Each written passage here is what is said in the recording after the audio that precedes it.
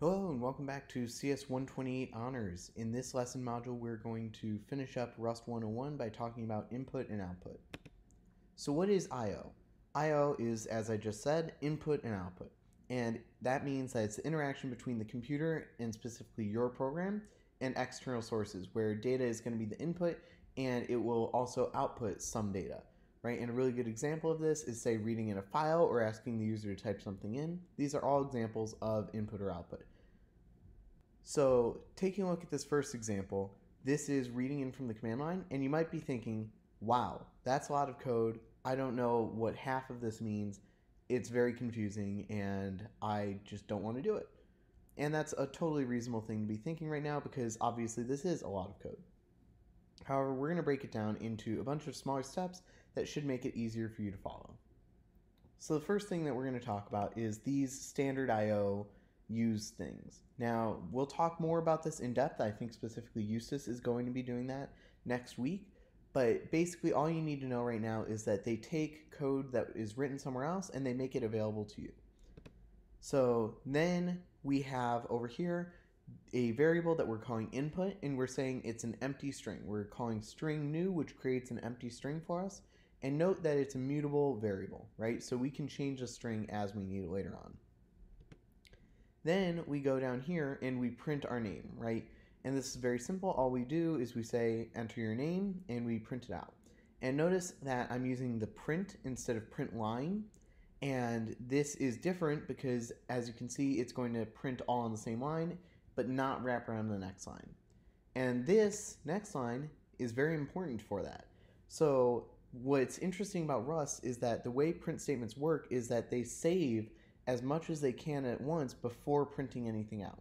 So in this case, it's saving anything in this enter your name section until we finish this line, or we tell it manually to push everything out that we have right now. And so what we're doing here is we're telling the input output to flush the buffer, which is what it's called, and send out any code that is, or any string that is currently in the buffer. And once that happens, then anything that we've told it to print that hasn't been will be printed. Then looking down here, we now have our read line. So what we're doing here is we're calling the standard in, which is telling us, hey, here's the standard way to get input into your program. And we're saying read one line, and read that line into our input variable that we declared earlier, which, as you may remember, is a string. And so that string is read into input, and input is overwritten. And then finally, what we do is we call .unwrap, which basically tells Rust, if there are any issues, just panic and crash the program. And don't worry, we'll cover a safer way to do that later on this semester.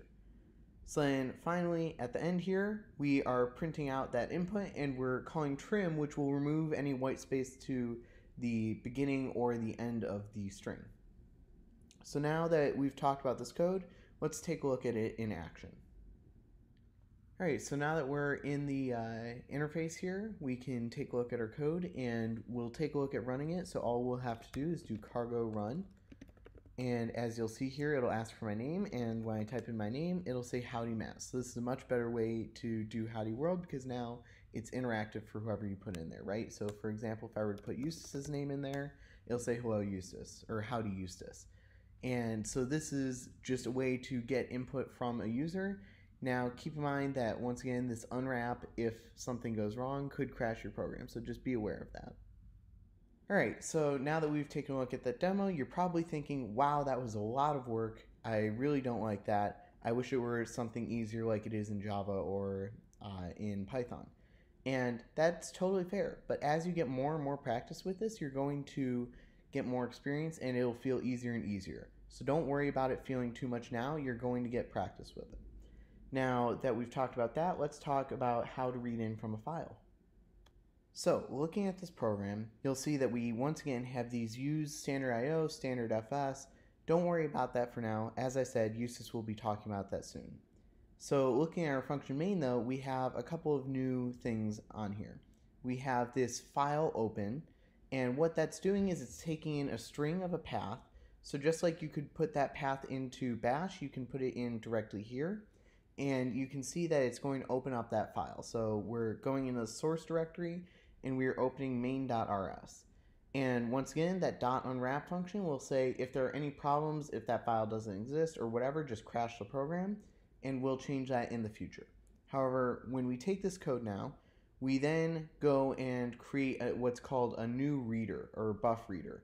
And this, just like before with printing, how we had to flush the buffer to send it out, this will take this code and read in only a certain amount at a time. And what that's useful for is creating an for loop where we can iterate through it. So as you can see in this for loop, we say for line in the reader dot lines. And what dot lines does is it says that it has, hey, here's the first line, here's the second line, here's the third line, and we'll continue doing that. And it allows you to do it in a very clean and succinct way. And then finally, all you have to do is get line.unwrap so that when the line exists, it will just print out.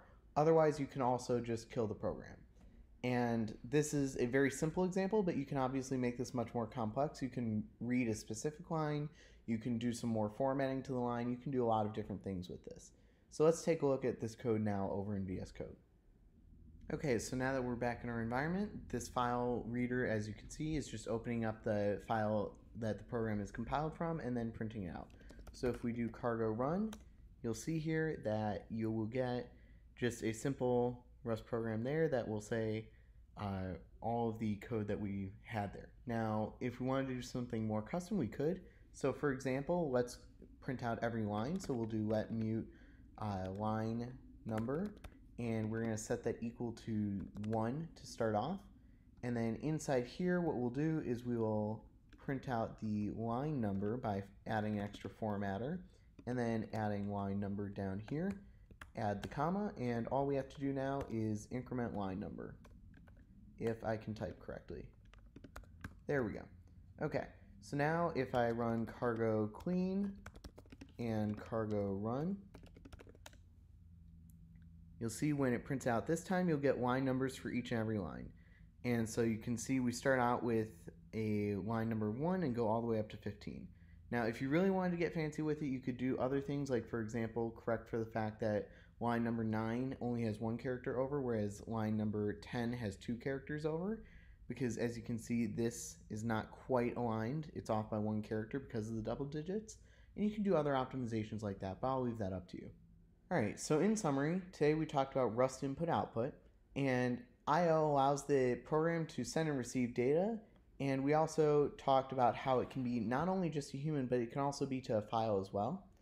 And then we talked about the flush command, the read line command, the lines command, and how to unwrap things. And once again, with unwrap, we'll talk about it more later. That's a big point of emphasis because obviously this unwrap function is not very safe and it could crash your program. So we want better ways to do that, which we'll talk about in the near future. I hope you enjoyed this lesson, and I'll see you in the next one.